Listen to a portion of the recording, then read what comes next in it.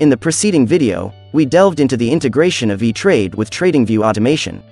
However, one crucial aspect was left unexplored: the setup of the API for Etrade automation. This video aims to address this gap by elucidating the setup prerequisites, detailing their alignment with OAuth, guiding through manual testing procedures, and culminating in the demonstration of sample Python code for automated API execution. Join me in unraveling the steps required to seamlessly configure Etrade API integration for a streamlined and efficient automation process. Before delving directly into the API setup, it's beneficial to acquire some foundational knowledge about the protocols employed by Etrade for the configuration. While not unique to Etrade, understanding these protocols is crucial for most API setups.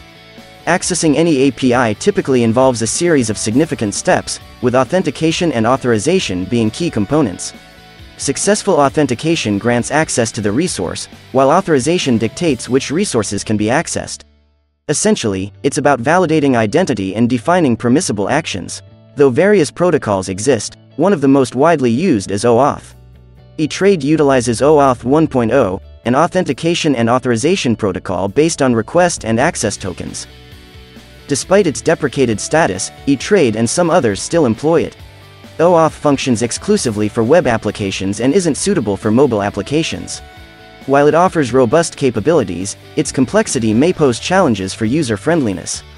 It's worth noting that Oauth2.0, the widely adopted successor, has superseded Oauth1.0, marking a significant advancement in authentication and authorization protocols.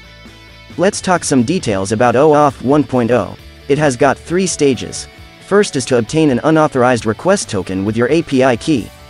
Then, you authorize that token using your login credentials, and exchange the token for an authorized access token. With this authorized token, you can access the resources. So, how it maps to Etrade API interface. Service provider is the Etrade. Consumer is your application or the script, and the user is you. As I mentioned earlier, why Oauth1.0 is not user-friendly, since we have an intermediate web interface requirement, where this authentication is required through Etrade login. These are the APIs mapped to each layer, which is defined in the Etrade documentation page. I will go through those in detail now. The Etrade documentation meticulously maps these APIs, and I'll guide you through each one. To access them, visit developer.etrade.com and select the documentation link at the top of the page. This comprehensive page contains details on all the APIs supported by Etrade. I'll navigate through each API pertinent to the authorization section, with clear documentation for each, outlining both request and response elements. Sequentially, I'll explain how to access specific resources, such as retrieving quotes. Before delving into the APIs, the initial step is obtaining the API key from Etrade, serving as the starting point. To do this, visit the Getting Started link at the top of the page. Click on the provided link to acquire the API key. If you've already logged in, it will directly take you to the page. Otherwise, log into your Etrade account.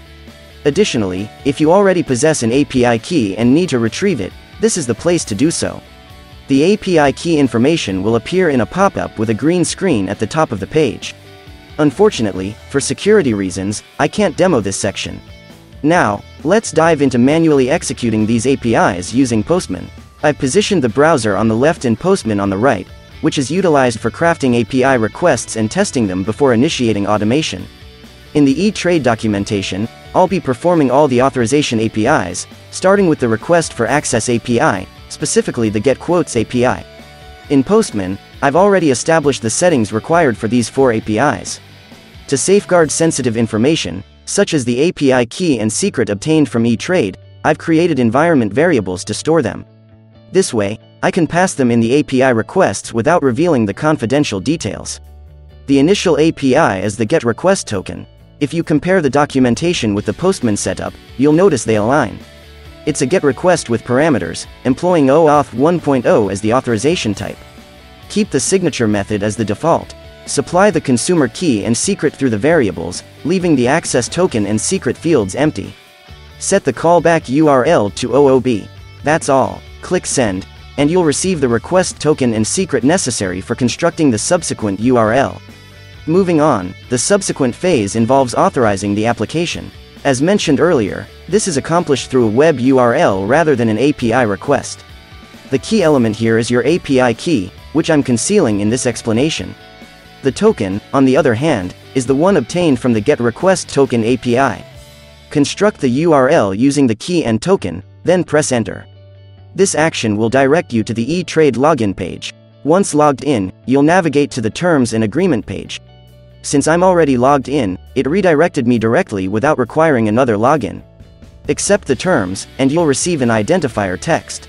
Now, we've successfully completed 2 steps, and the subsequent one is obtaining the access token, the final API in the authorization process. Again, this is a GET request, and the request parameters are similar to those in the request token step. However, this time, you need to pass the token and secret returned from the request token API. As this is an API request, the returned values need to be decoded using URL decoding, and then copied into the token and secret fields.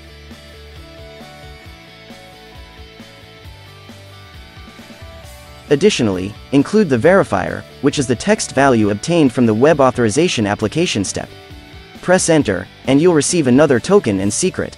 This pair will be utilized for accessing all the resources moving forward. Allow me to demonstrate how to access a resource API. I am going to demo the getQuotes API. This, too, is a GET request. The only modification required from the getAccessToken step is updating the token and secret. Utilize the values returned from the getAccessToken API. Similarly, convert them to URL decoded format and paste them into the respective fields. Once completed, press enter, and you'll receive the comprehensive quotes for the requested symbol. Now, let's implement this knowledge into automation using Python and some OAuth Python packages. The Oauth1.0 file contains the construction of API requests related to authentication and the parsing of responses. The chosen package for this purpose is OAuth, specifically utilizing the Oauth1 service module. To begin, initialize it with the relevant URLs, API key, and secret. Once initialized, you can proceed to use APIs such as getRequestToken. Then, construct the URL for web-based authentication.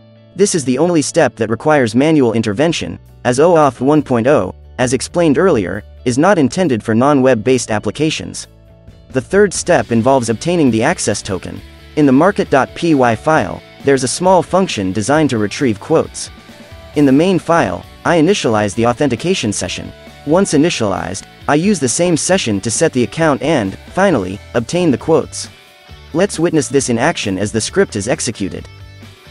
As observed during script execution, for the second step, the script prints the constructed URL. This URL needs to be copied and pasted into the browser to obtain the verifier, which should then be copied and provided back to the script for the subsequent step. Eventually, we successfully retrieved the quotes for Apple stock. Let's quickly verify if the price aligns with Yahoo Finance. Indeed, it matches. A couple of points to keep in mind. The access token remains valid for 2 hours of idle time and expires if no resources are accessed. However, you can use the Renew Access Token functionality to obtain a new one if it expires. Additionally, regardless of renewal, you need to authorize the application daily, and this authorization resets at midnight CST time. Now that you're acquainted with the basics of Oauth1.0, understand how to map it to Etrade actors, and grasp the corresponding APIs, you're well equipped to implement your automation. Hope you enjoyed the video. Please subscribe to my channel if you like to watch similar videos and help my channel. Thank you, see you in another video.